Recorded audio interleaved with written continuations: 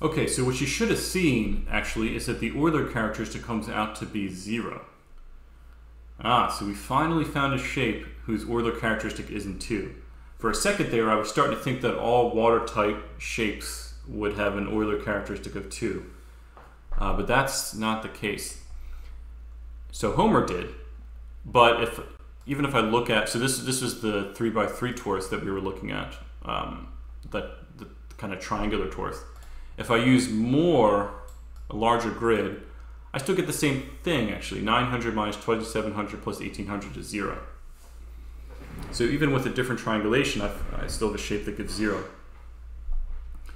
What's interesting is I can also look at this teapot, which has, like the torus, it has a single handle here.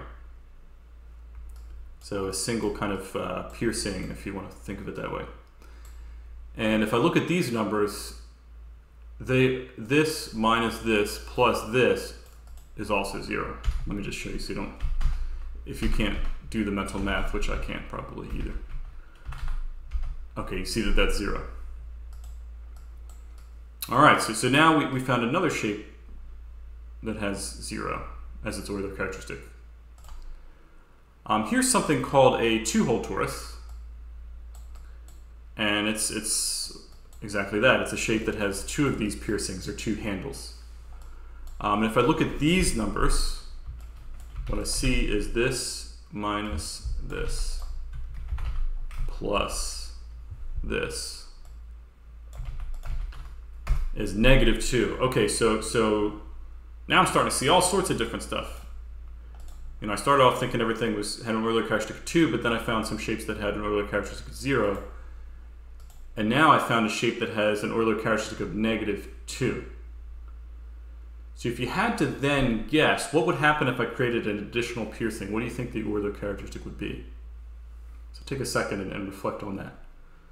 So no piercings or handles on Homer, Euler characteristic of 2. Single handle or piercing, like the teapot or the torus, Euler characteristic of 0. 2 handles, Euler characteristic of -2. And finally 3 handles, well, let's look.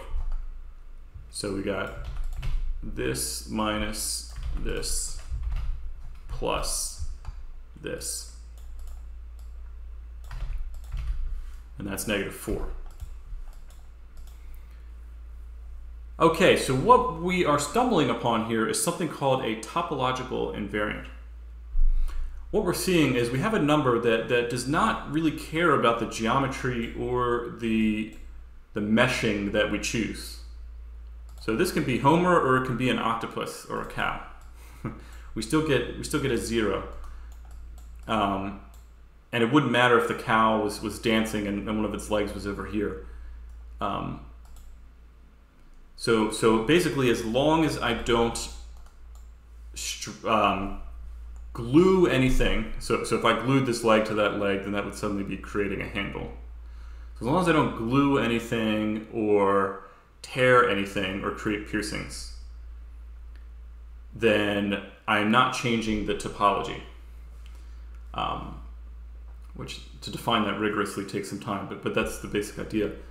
And what we've seen is that this number, the Euler characteristic, is a topological invariant. So it's a number that doesn't change if the topology doesn't change, so if there's no gluing, tearing, or piercing. Okay. Now to make this a little more explicitly about, to make the Euler characteristic be a little bit more explicitly about handles, I wanted to find something called genus. So I saw that the Euler characteristic was the number of vertices minus number of edges plus number of faces, and that's all well and good. But we have this pattern where every time you add a handle, the Euler characteristic goes down by 2. So what we can define something else called the genus. It's such that the Euler characteristic is 2 minus 2g, and that's it. So genus is really the number of handles.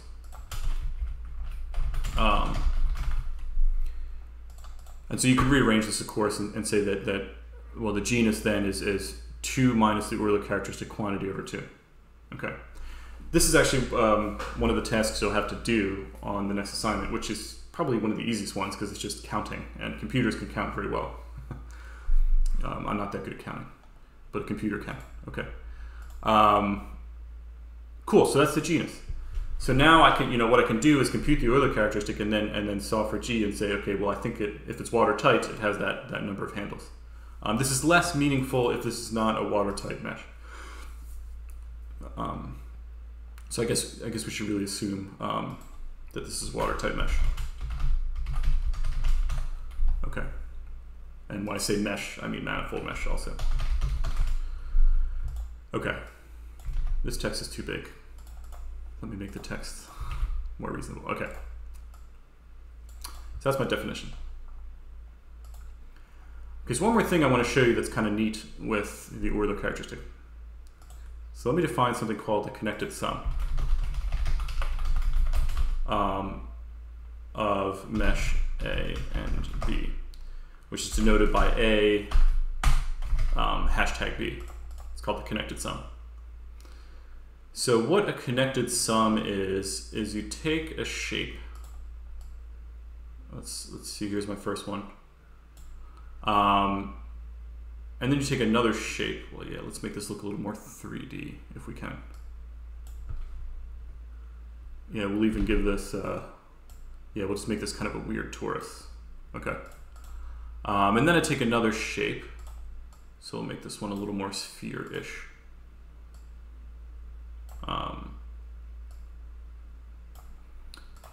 So here's, on the left, this is my A, this is my B. The connected sum of A and B is the result of taking a little piece of this and deleting it. So kind of, not a piercing, but making a little boundary here. So making a boundary is different from creating a piercing, because remember, the boundary is these cycles with a single edge, but actually this doesn't have any boundary.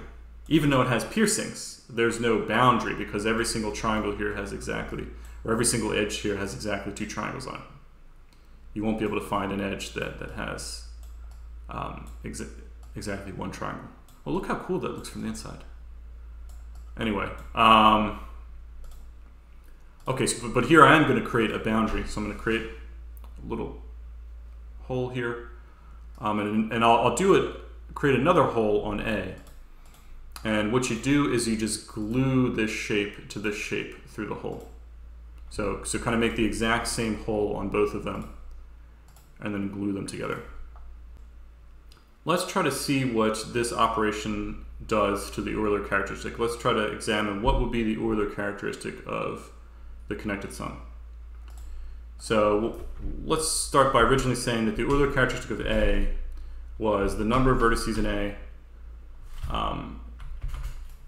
minus the number of edges in A plus the number of faces in A. Then the Euler characteristic of B should be the number of vertices in B minus the number of edges in B plus the number of faces in B. Okay.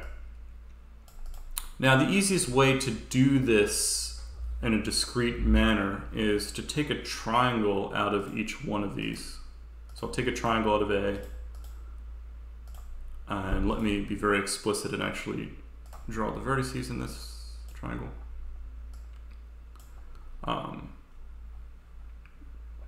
So I take a triangle out of A, and I take the same triangle out of B,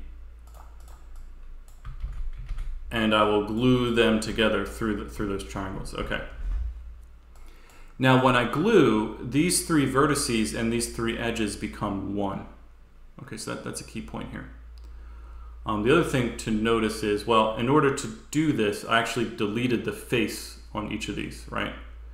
Before I glued them together on these edges and vertices that they share, I deleted the faces. So first thing was, okay, the number of faces went down by 1.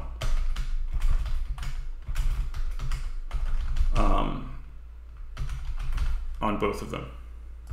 Okay, so same thing over here.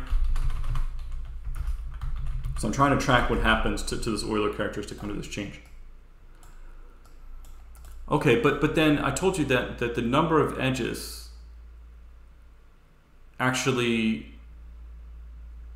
gets identified. So these three edges now become glued and are the same as these three edges, and these three vertices on A are the same as these three vertices on B. So here's the little triangle I took out of A, here's the little triangle I took out of B. So what I'm saying is that the number of, let's say that A really takes on the edges and vertices of B. So what I can say, that's like saying the number of edges in A actually decreases by 3. And the number of vertices in A also decreases by 3. Okay, so those are the counts that we're keeping track of for the connected sum. So if I do this out, then what I see is that the Euler characteristic of A connected sum of B should be, so this is -3, but then -3, that cancels out. But I have a -1 and I have a -1. So it's the Euler characteristic of A plus the Euler characteristic of B -2. Okay, so here is an interesting identity. So I define the connected sum, and now here's my little lemma, which is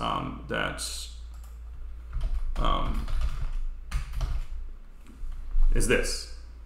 So we're saying that the Euler characteristic of the connected sum is the Euler characteristic of one plus the Euler characteristic of the other -2. And here's the proof. So you just have to count things. Okay, so let's look at an example, and I think it will shed some light on some of the things we were seeing. So if I do the connected sum of a torus with one hole and a torus with one hole, well, that should be the Euler characteristic of the torus with one hole plus the Euler characteristic of the torus with one hole -2. Well, the Euler characteristic of a torus with one hole, or one handle, is 0. So we see that this is -2. And I can keep going by induction. I can say, well, let me keep, I can take the connected sum of 2 tori, and then do the connected sum of that with another one. I was kind of waffling on the parentheses here, but that's okay. Yeah, I'll make it. I mean, this is associative, but I'll say I do that first, and then I glue another one. So that's should be, xt1 plus xt1 minus 2 plus xt1 minus 2. So that would be -2 minus 2, which is -4. So this is gluing 3 tori together. So really what it's saying is, when I look at this thing, this is the result of gluing 3 tori together. You can imagine I took a donut here, I glued it to a donut here, and then I glued them both to a donut here. And then I kind of stretched them and moved them around a little bit, but I didn't change the topological properties of this. So this is some intuition on how that's working when you glue these handles to each other. Okay, so I want you to do just a quick exercise on this, thinking about what happens when you glue a sphere to something. So something with genus 0 or the characteristic 2, what happens when you glue that. And then I'll talk about one more topological property of shapes.